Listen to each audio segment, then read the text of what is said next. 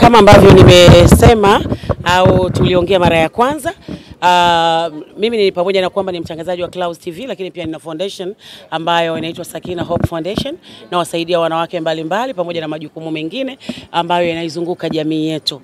Kwa hiyo kwa wakati nafanya hivyo nikapata partner anayekwenda kwa jina la Christina Lewis, ambaye yeye na online TV yake inakwenda kwa jina la Tina Lewis, The Voice of East Africa, ambayo yeye pia alikuwa na mpango wa kuja East Africa yote nzima.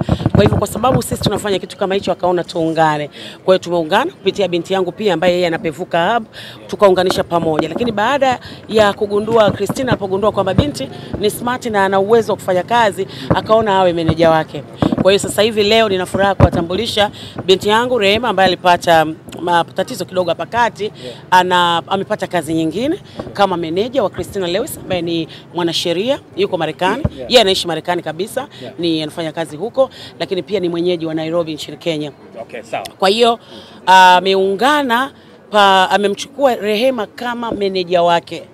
Mimi ni meneja wa Rehema, lakini Rehema naye ana manage Christina Lewis. Lakini mbali na hivyo ana manage vitu ambavyo vinafanywa na foundation zote hizi zetu.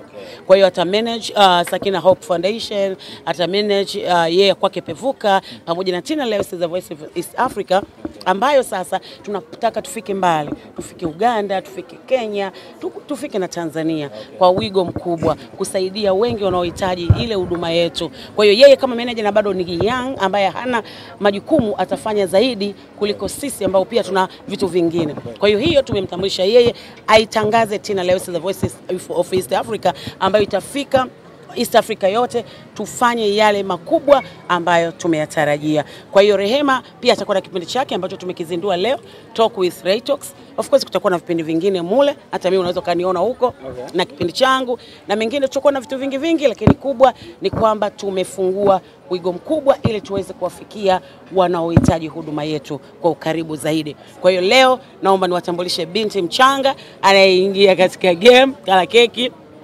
Unaona, anaingia kwenye game kwa ajili ya kupambana kama manager, lakini vile kama young generation ambayo ina nguvu kufanya kazi kubwa, afike mbali kwa ajili ya kuwasaidia wengine wenye kuhitaji. Okay, sawa. Dada yangu Sakina, tunafahamu binti yako Ray Talks alikuwa anafanya kazi na Mange, na matatizo ambayo unayazungumzia sana ilikuwa ni kutokana na issue ya Mange ambayo ni watu wengi wanafahamu. Kwa maana hiyo unathibitisha kwamba sasa hivi hafanyi kazi na Mangekimambi, na je, kama hafanyi kazi na Mangekimambi tena, sababu ni zile ambazo watu walikuwa wanazizungumza ni kwamba walikuwa wanahusika kupiga picha sio Professoer na vitu kama vile, au kuna sababu nyingine? Tuanzie kwako alafu tutaenda kwa Ray. Cha kwanza, Rehema hausiki kabisa na kupiga ile picha ya video ambayo imerushwa Professor J. Kwanza kwa maadili ya Rehema aliyokulia, hawezi kabisa kufanya vile. Nilipata attack nyingi sana kwamba watu walinilaumu mimi mpuuzi, mpumbavu, mpaka nikamwambia mimi sio mpumbavu. Mpumbavu ni yule aliyefuta elimu. Mimi elimu nimepata yote ya duniani na ya ahera. Najua, najitambua, na thamini mwingine, na thamini utu wa mtu. Siwezi kufanya kitu kama kile. Kwa hiyo hata mtoto wangu hawezi, kwa sababu maadili niliyopewa mimi na wazazi wangu ni mimi adapt ambayo mtoto wangu pia ameyapata. Kwa hiyo kwanza hajafanya kabisa, na nina uhakika kwa sababu alikuwa yuko katika mazingira ambayo hajafanya. Lakini la pili, Rehema ile video hata kuiona, alikuja kuiona hivi akiwa na mimi nyumbani, alikuwa hajui kabisa. La tatu, hata Mange nimeongea naye, amenihakikishia kabisa sio Rehema. Sio Rehema yeye mwenyewe ameniambia, kwa sababu nipa kama mzazi pamoja na uoga mwingine nilimpigia nikamwambia, hivi kweli Mange mtoto wangu haja kutumia yeye hivi au alitumiwa na mtu akatuma? Akakataa kama Sakina hata nishikiwe kisu. Rehema sio yeye. Kwa hiyo kwa kifupi, Rehema hausiki kabisa na ile video. Si kwa maadili ya kihabari wala si kwa maadili ya aliolelewa nyumbani kwao anaweza kufanya kitu kama hicho. Hawezi. Na kuhusu swala la kwamba anafanya kazi na Mange au afanye, kwa sasa hivi nafikiri tumepisha upepo. Upepo unavyoenda kwenye mazingira yake, inabidi ya step out, afanye kitu kingine kwanza, kwa sababu tayari kuna sintofahamu ambayo imejitokeza pale. Kwa hiyo usipende kubishana na ukuta wakati mwingine. Kwa hiyo hii ni kutokupishana tu na ukuta, sio kwa namna nyingine yoyote. Sawa. Matatizo yalitokea, Mwenyezi Mungu amesaidia, aliisha. Kwako wewe kama mama, kuna namna yote ulijutia baada ya binti yako kukutwa na matatizo kama yale? Huenda labda kuna sehemu mama ulikuwa kwa ajili labda kumpa njia nzuri ya kufanya kazi? Mimi siwezi kusema najuta. Siwezi kujuta kwa sababu hata Rehema hakufanya kitu kibaya. kwa sababu kufanya kazi kwa Mange sio kwamba ni kosa, sio kosa hata kidogo. Labda maadili ya kazi kama yanakiukwa, hilo ni kosa. Lakini kufanya kazi kwa Mange sio kosa. Kwa hiyo sio shida. Kwangu binafsi siko na shida.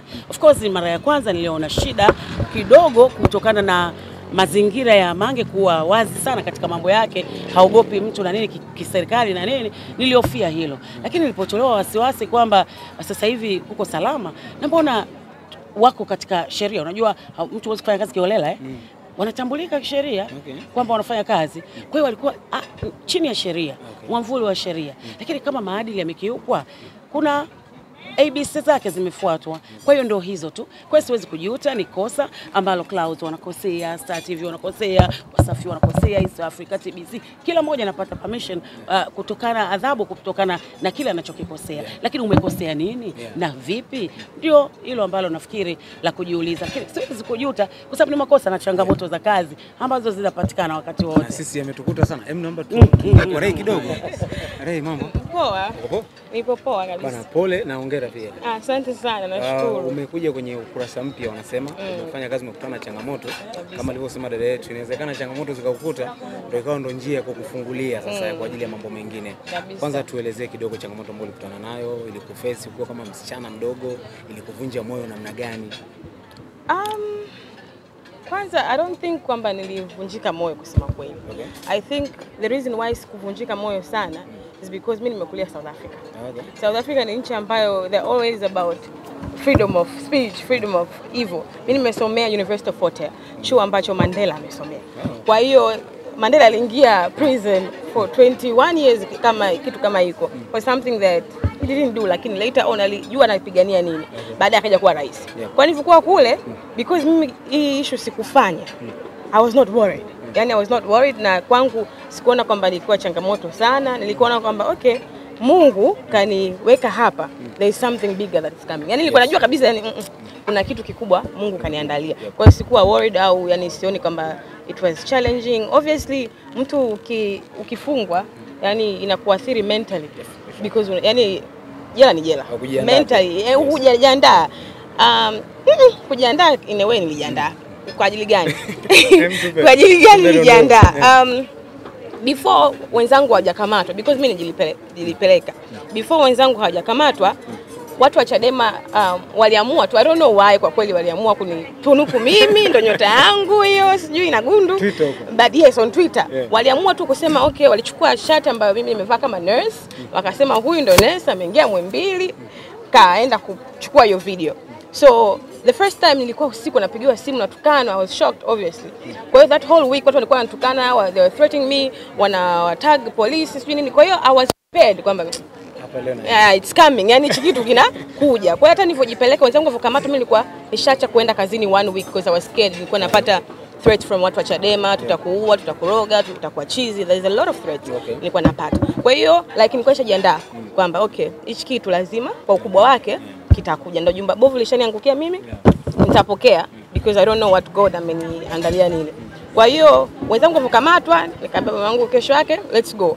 Kwani nijipeleka. Kwa hiyo I knew kwamba ninavyoenda siendi kurudi leo. Yaani nilikuwa najua mentally nilikuwa nishajiprepare kwamba okay, this is coming. Lakini kitu ambacho sikudhania ni kwamba nitakaa 3 weeks because nilijua kwamba okay, nitawapa simu yangu, serikali na vifaa vyote wanajua kwamba nani katuma, watakagua.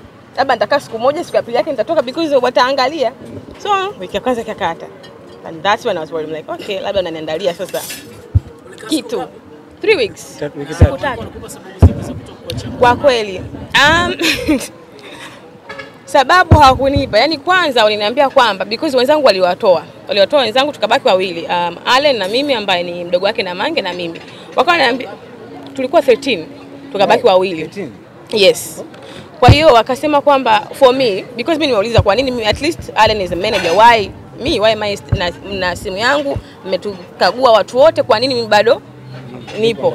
Wakaniambia wewe Mange ndo wanakupost sana na it looks kwamba tukiangalia chats zako ni kwamba yani Mange ana ile like anakupenda, yani kwa hiyo yani mmeshibana fulani. Yes, yani she loves you, she adores you, kwa hiyo kuliko wengine, na inaonekana yani nyinyi ndio mna communicate hivyo friendly, kwa labda unajua vitu vyake hivyo. Nikamwambia okay, kesi ni hii au ni ni hii sasa ya Professor au kwa kupendwa na Mange. Kwa hiyo mimi nakaa huku because napendwa na bosi wangu. Wakasema usitufundishe kazi. So like okay. Kwa akanipeleka kule nikakaa.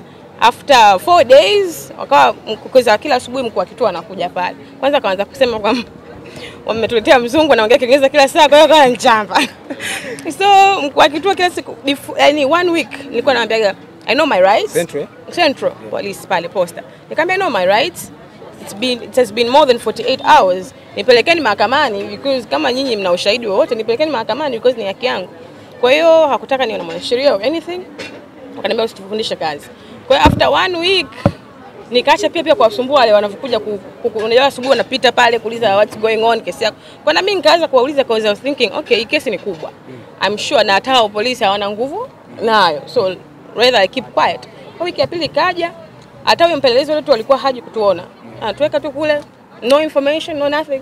Ukiwauliza what about a lawyer what about nini? Hawataki uone. Kwa hiyo kesi imeisha au bado inaendelea? Mimi kwangu kesi yangu imeisha.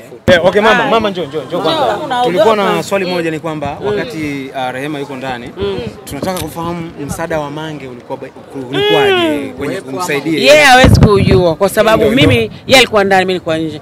Ulikuwepo. Msaada ulikuwepo. Ulikuwepo kwa sababu alikuwa anawasiliana na sisi, watoto wanaendeleaje, anapata na hofu, anahangaika, unamuona kabisa sasa subiri hiki, subiri nifanye hiki. Kuna mwanasheria Sakina, mwingine tuongeze mwingine, yani alikuwa flexible. Kiukweli siwezi kumlaumu, yuko sweet, yuko lovely, amejitoa kwa nafasi yake. Ulitoa shilingi ngapi mpaka kutoka binti? Kutoa wapi? Polisi? Polisi sijatoa senti 5. Adhamani walitoa laki tu. Huyu hapa nani bure, hawajapewa na hela. Hao walitokea polisi. Ofa ikaja leo. Ofa ikaja leo tena akaongeza dau labda Mange. Anataka nyingine. Ngoja kwanza mama ajibu wewe. Meneja wako ajibu. Dau hili hapo mama. Yaani kwa Mange aweke cha juu. Mange nimeongea naye vizuri sana. Hata hiki anachokifanya ana baraka zake. Kwa hiyo anajua kwamba Rehema sasa yeye mwenyewe amemwonea huruma alivyosafa. Vile alivyokuwa alikuwa anajisikia vibaya, binti mdogo yuko umo, yani kwa hiyo alikuwa anajisikia vibaya. Kwa hiyo yeye mwenyewe ana baraka zake. Ametoa baraka zake tuseme kwa moja apumzike kidogo ili ya refresh. Baadaye anaweza akafanya kazi kwa sababu hii ni binadamu, kuna sheria zinazofuatwa vizuri. Tukasema tunaweza kufanya, huwezi kusema siwezi kufanya naye kazi tena, lakini sasa hivi hatuwezi kuliongelea hilo kwa sababu yuko katika sehemu nyingine na ameshakuwa na contract. Mimi nahisi dada Sakina tumwache, amefuturu sasa hivi akapumzike. Ila nina zawadi yake ya surprise. Nataka nimpe hapa. Hebu njoo hapo kwa. Hebu tusomee hapo. Huku nyuma imeandikwa Mama loves you. Huku talk with right. I love you. Nice to meet you.